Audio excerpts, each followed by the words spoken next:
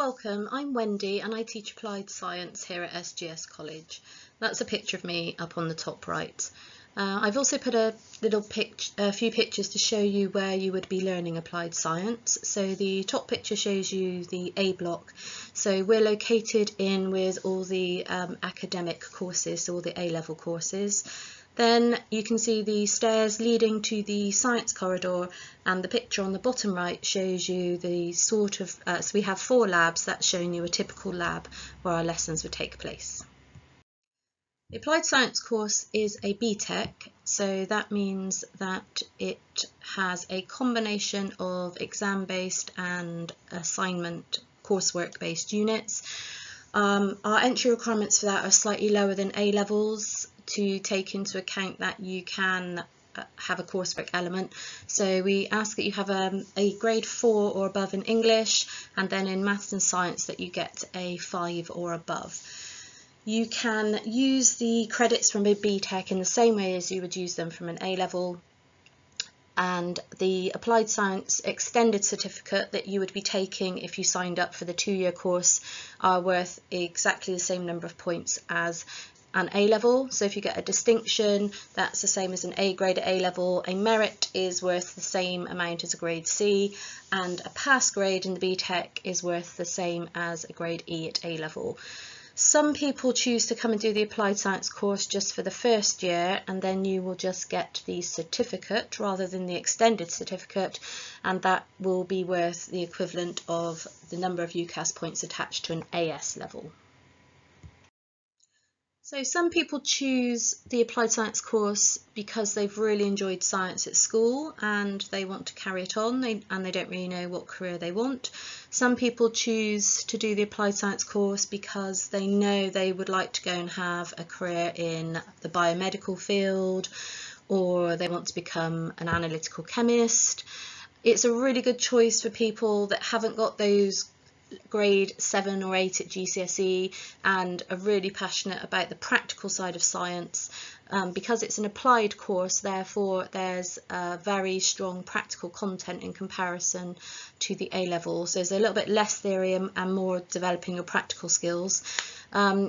Science qualifications are widely accepted in all areas, because it shows that you have thinking skills, you have practical skills. So pretty much any profession would benefit you having applied science alongside whatever other A-levels that you choose to do. So in the applied science extended certificate, there are 2 years and you do 2 units in each year. So in year 1, you can see there is the unit Principles and Applications of Science. So that basically is a little bit of AS Chemistry, a little bit of AS Biology and a little bit of AS Physics, and that gets and you get an exam for that in May of that year. And then the second unit is Practical Scientific Procedures and Techniques. So that's very practical based. It has 4 assignments, and you will do those 4 assignments throughout the year and not have an exam at the end, and then those 2 grades get put together for your grade after that first year. And then in the second year, you do a unit called Science Investigation Skills. So there's some set practicals that you need to do in class, and then there's a controlled assessment in May the following year. And the genetics and genetic engineering topic is an assignment-based, coursework-based unit. So there will be 4 assignments for that, and then all of those grades get put together to give you your overall grade at the end of year 2. So these are the 4 techniques that you will specifically learn for the Unit 2 in the first year of the course. So you will become familiar with carrying out titrations, you will have skills in colorimetry, you will get skills in calorimetry and in chromatography. So you'll be given various tasks to do and analyse your results and then write those up, and that basically becomes your assignment-based unit. And then the final part of that unit is where you look at how your skills have developed over the course of the year, and you look at how that will make how that will be beneficial in the science industries that you could potentially go and work in after you've got this qualification. So this slide shows you an example of the analysis you might do with chromatography. So you can see there that a food product has been analysed and it has various different sugars present. So you could compare what it says on the label with what you've actually found and see whether that has been described accurately, for example.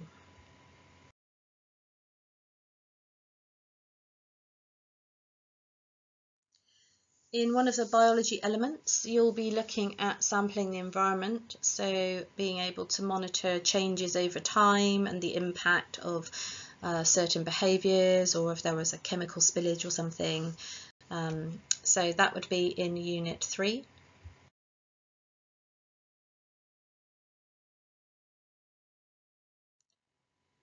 And this gives you an idea of something that you could be answering for the examined part of Unit 1, so some physics side of things. So you need to be aware of different types of electromagnetic waves and then why those properties will give useful applications to those different waves.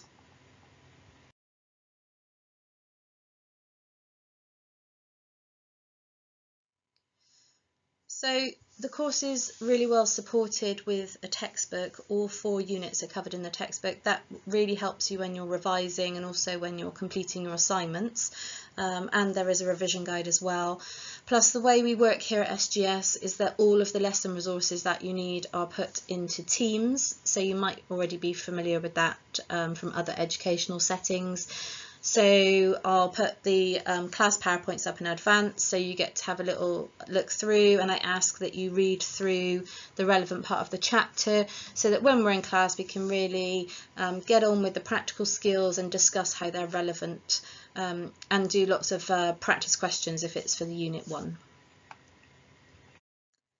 So I hope that's helped you understand what to expect from the Applied Science course. If you've got any questions about whether it be suitable for you or exactly how things are covered or anything else, please do not hesitate to email me. My work email is wendy.thomas@sgscarl.ac.uk. Thank you.